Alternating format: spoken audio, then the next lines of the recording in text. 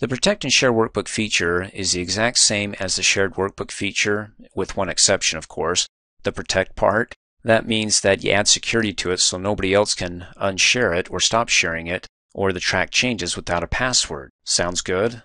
Because before this training video, if you didn't know anything about this, you'd come up here, click on the Review tab, go to the Changes group, click on Share Workbook, check Allow Changes by More Than One User, click Okie dokie, click OK again, and you can see up in the title bar it's being shared.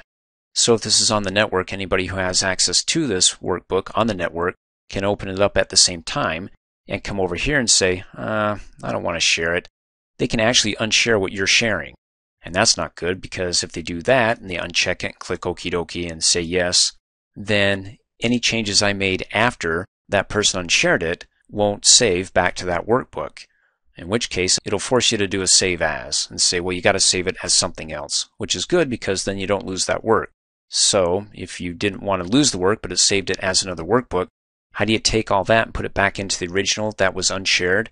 Well, you can watch my next training video on merging workbooks. Doesn't that just sound fun? In any case, let's go ahead and add some protection to it by coming back up here to the Changes group on the Review tab. And instead of sharing the workbook, we want to protect it and then share it. Click on Protect and Share. Check Sharing with Track Changes. And it says this shares your workbook and then prevents change tracking from being removed. If desired, a password must be chosen now prior to sharing the workbook. Because if you don't choose a password and you click OK, anybody can go ahead without a password and unshare it.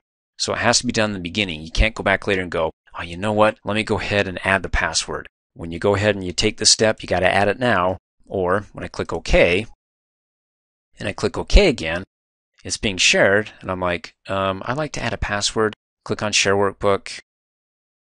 They could come in here, and they can't uncheck it to stop sharing it, but if they come over here to unprotect it, guess what? Then they can come back here and click on Share Workbook and uncheck it. So they could unprotect it without having a password. That's why it's important that when you click on Protect Shared Workbook in the beginning, because after I check it now and it's still being shared, I didn't do it in the beginning, so it blocks it out. So long story short, again, let's go ahead and click Cancel, click on Share, uncheck it so I can take you back to the beginning, say yes, we're going to unshare it.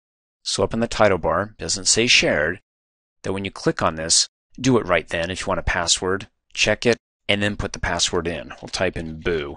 Hit enter, type in boo again to confirm it, hit enter again, say OK. It's on the network.